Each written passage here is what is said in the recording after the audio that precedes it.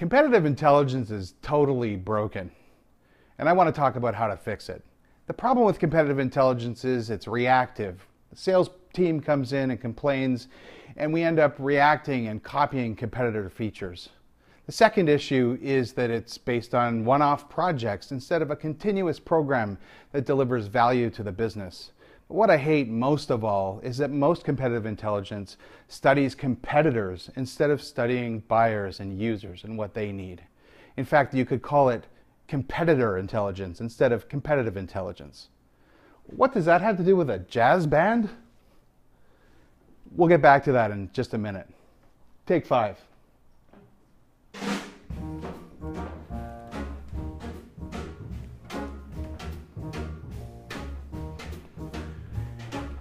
Let me tell you some things that I hate.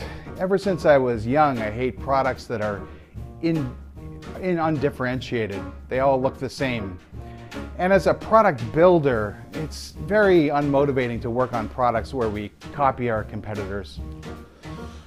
But most of all, it's a problem for our investors and also for our users. It just doesn't work for anyone.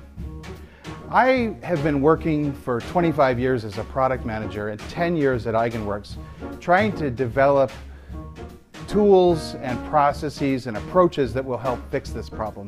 And Lean Startup is a great way to fix competitive intelligence.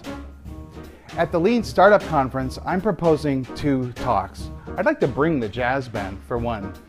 But my talks, I'd like to do one Ignite talk, the 5-minute talk where I'll give an overview of this entire process.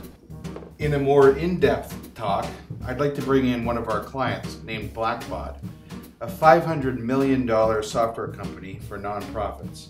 They're transforming their company and trying to grow to a $1 billion company based in part on using Lean Startup methods and this approach to competitive intelligence.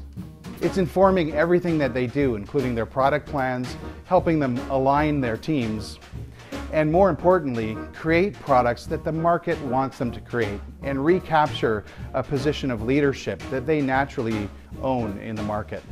So, what does this have to do with jazz? Well, for me, jazz is a bit of a personal passion. It's the way I think about being creative. We listen to each other and try to create something new. It's about innovation, creativity, and exchanged meaning. So we'll talk a little bit about that as well at the conference. Let me take the bridge, guys.